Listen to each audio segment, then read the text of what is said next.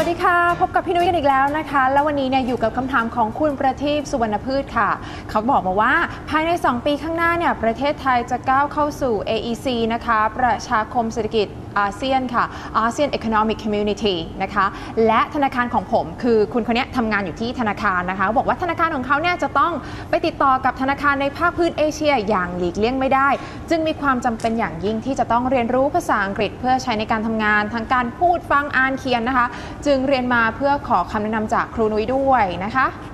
ขอแนะนำในส่วนที่เกี่ยวกับการเขียนละกันนะคะสำหรับวันนี้เราเคยคุยกันไปหลายครั้งแล้วนะสำหรับเรื่องของ magic writing ก็คือเปลี่ยนประโยคจากรูปแบบเดิมๆที่เราใช้กันบ่อยๆเนี่ยให้มันดูสวยงามยิ่งขึ้นวันนี้เนี่ยพี่นุ้ยก็ขอหยิบยกมาให้ดูกันอีกสักตัวอย่างหนึ่งซึ่งน่าจะถูกใจคนทำงานคนที่เขียนรายงานวิจัยแล้วก็นักศึกษาที่กำลังทำวิทยานิพนธ์ภาษาอังกฤษอยู่นะคะ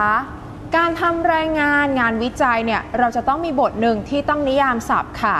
คนที่ทำวิทยานิพนธ์หรือว่า thesis จะต้องทำ literature review หรือเรียกว่าการทบทวนวรรณกรรมคือการไปค้นคว้างานวิจัยที่มีมาก่อนหรือว่าทฤษฎีที่เกี่ยวข้องกับหัวข้อที่เราจะทำนั่นแหละนะคะและพอมาถึงบทนี้เนี่ยเราก็จะต้องมีการให้คำจำกัดความคำศัพท์ก็คือแบบให้ความหมายมันซะหน่อยเอาตัวอย่างงานของพี่นุ้ยกันละกันนะพี่นุ้ยทำหัวข้อ job satisfaction ก็คือเราก็ต้องบอกว่าความพึงพอใจต่องานนั้นเนี่ยหมายถึงอะไรโดยมากเนี่ยหมายถึงเราก็จะใช้คำศัพท์ว่า mean ไงนี่เลย job satisfaction means an attitude toward workingความพึงพอใจต่อการทำงานนั้นหมายถึงทัศนคติต่อการทำงานค่ะเบื่อแล้วใช่ไหมกับรูปประโยคแบบนี้วันนี้ Just Ask ขอนำเสนอคำอื่นๆที่เราสามารถใช้ในการนิยามแล้วก็ให้ความหมายศัพท์ได้ค่ะคำแรกนะคะก็คือ denotes job satisfaction denotes an attitude toward working เห็นไหมคะก็คือเอามันไปใช้แทนคำว่า means ไปเลยค่ะตัวที่2นะคะที่ไปใช้แทนได้เนี่ยก็คือคำว่า refers to job satisfaction refers to an attitude toward working อันนี้ก็ได้เหมือนกันค่ะต่อมานะคะก็คือ is defined as นะคะ job satisfaction is defined as an attitude toward working define อันนี้แปลว่าให้คำจำกัดความนะคะเห็น verb to be บวกด้วย verb ช่องที่3 is defined ก็จะเป็นประโยคถูกกระทำค่ะก็คือถูกให้คำจำกัดความว่าเป็นอย่างนี้นะคะ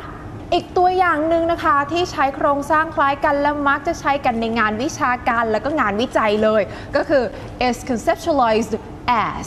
ถูกให้คอนเซปต์ว่าเป็นค่ะ job satisfaction is conceptualized as an attitude toward working ถ้าใครพลาดนะคะ magic writing ที่พี่นุ้ยเคยนำเสนอไปก่อนหน้านี้แล้วเนี่ยก็สามารถแวะไปชมย้อนหลังได้อีกอันนี้เนี่ยเป็นแหล่งการเรียนรู้ที่ดีมากๆค่ะก็คือเว็บไซต์ของ Thai PBS นั่นเอง www.thaipbs.or.th นะคะอย่าลืมค่ะ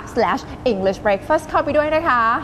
พี่นุ้ยนะคะก็ต้องขอบคุณคำถามดีๆของคุณประทีปค่ะและคุณประทีปรับหนังสือเล่มนี้ไปเลยนะคะไปเช็ด grammar ตัวแม่จากพี่นุ้ยค่ะและถ้าเกิดว่าน้องๆคนไหนนะมีคำถามดีๆแบบนี้นะคะจริงๆจะเป็นน้องเป็นพี่ก็ได้สามารถส่งมาหาพี่นุ้ยได้เลยนะคะที่นี่เลย englishbreakfast@thaiPBS.or.th ค่ะหรือว่าถ้าจะแวะมาเป็นเพื่อนกันก็ต้องผ่านทาง Facebook ใช่ไหม Facebook ของเรานะก็คือ www.facebook.com/ebgang นะคะถ้ามีคำถามภาษาอังกฤษก็นึกถึงพี่นุ้ยที่นี่นะคะ English Breakfast ค่ะบ๊ายบาย